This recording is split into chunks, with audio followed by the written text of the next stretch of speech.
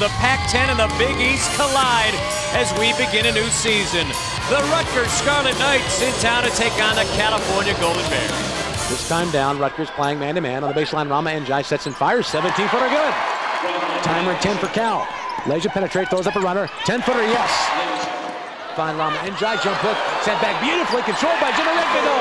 I talked to Coach Sharman earlier and we had like a goal sheet, and so one of my emphasis was to rebound, to go strong, and don't hesitate. So I try to, every time I got the ball, make the right read, and if there was an open lane, to take it to the rack and try to get the people in.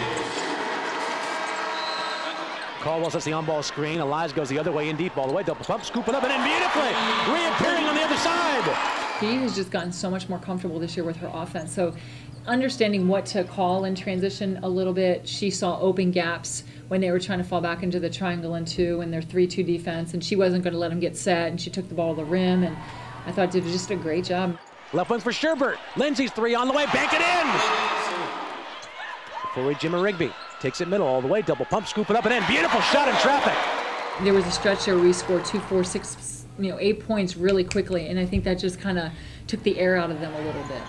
Timer at 5, now 4. Pierre's got to go. Eliza with 3, Eliza with 2. Lay it up and in to beat the buzzer with the left hand.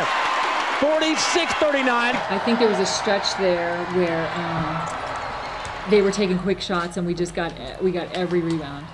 Entry pass for Stallworth, really pounding inside. DeNesha lefty jump hook, beautiful. We just had to get them inside, especially when they had those fouls. Just they couldn't play us as aggressively down there. So I thought that, and I thought the opposite post player, whoever was in, they knew as soon as the shot went up, they went for the rebound. Like they knew exactly what was going to come up short. I thought Talia did a great job making reads. Dee did make a good job, whoever was scoring, just to get the offensive glass.